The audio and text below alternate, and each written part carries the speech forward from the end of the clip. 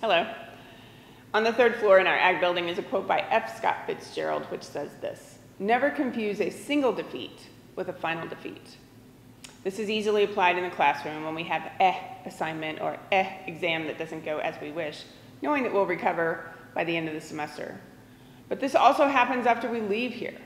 We do have days, we have projects, we have moments. Sometimes we even have weeks that we feel like are failing. But friends, be encouraged. Know that single difficulties do not define us and do not define the project and do not define the day. Have a good week.